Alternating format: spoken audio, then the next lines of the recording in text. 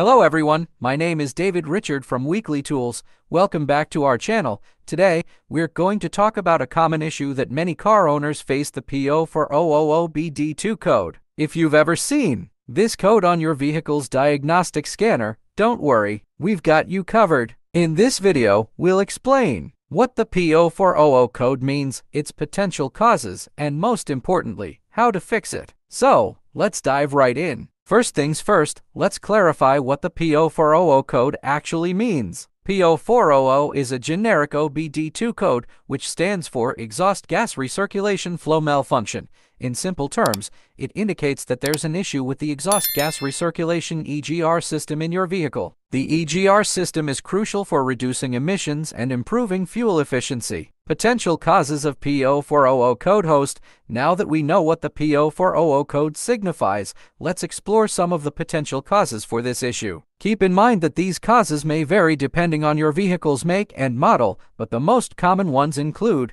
EGR valve malfunction, clogged EGR passage, faulty EGR position sensor, wiring or electrical issues, vacuum leaks. Before we get into the step-by-step process of fixing the P0400 code, let's gather the tools and parts you might need. OBD2 scanner, basic hand tools, wrenches, screwdrivers, pliers, replacement EGR valve if necessary. Alright, let's get down to business. Here's a step-by-step guide on how to fix the P0400 OBD2 code. Diagnose the issue. Use your OBD2 scanner to confirm that the P0400 code is indeed the problem. Check for any other codes that might give you additional information about the issue. Inspect the EGR valve. Start by inspecting the EGR valve. Look for any signs of damage or carbon buildup. If it's visibly clogged or damaged, it may need replacement. Clean EGR passages. If the EGR valve is in good condition, but you suspect a clogged EGR passage, remove and clean it thoroughly. You can use a combination of a cleaning solution and a wire brush.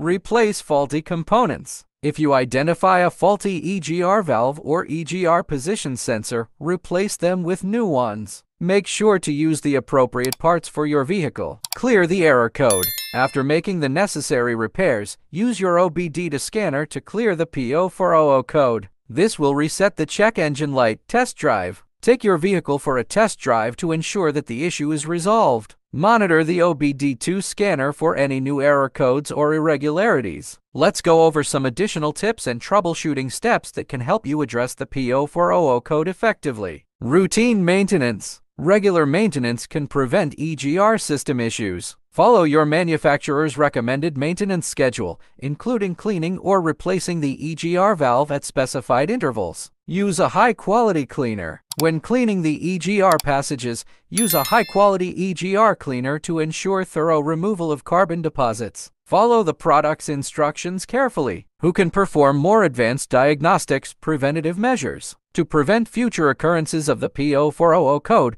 consider installing an EGR valve block-off plate or an EGR delete kit if it's legal and acceptable in your area. However, be aware that this may affect your vehicle's emissions and legality in some regions. Stay informed. Stay informed about recalls or technical service bulletins related to your vehicle. Sometimes automakers issue recalls or service updates to address known issues with EGR systems. Check with your vehicle's manufacturer for any available solutions. Regularly check for vacuum leaks. Vacuum leaks can also cause EGR system problems. Inspect your vehicle's vacuum hoses and connections for any cracks, leaks, or loose fittings. Replace or repair as needed. With these additional tips and troubleshooting steps, you should be well equipped to tackle the P0400 OBD2 code and maintain a healthy EGR system in your vehicle. Remember, safety comes first. So if you're unsure about any aspect of these repairs or if the issue persists, it's always a good idea to consult a professional mechanic. If you found this video helpful, please give it a thumbs up, subscribe to our channel,